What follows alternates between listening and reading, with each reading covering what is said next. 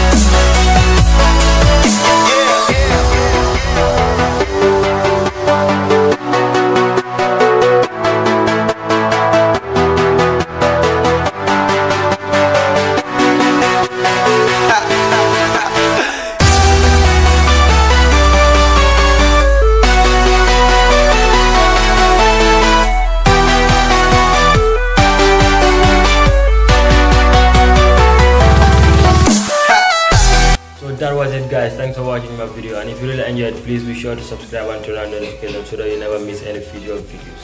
So this was a little propeller that I made, so you can use it for the propeller of your mini hand fans at home.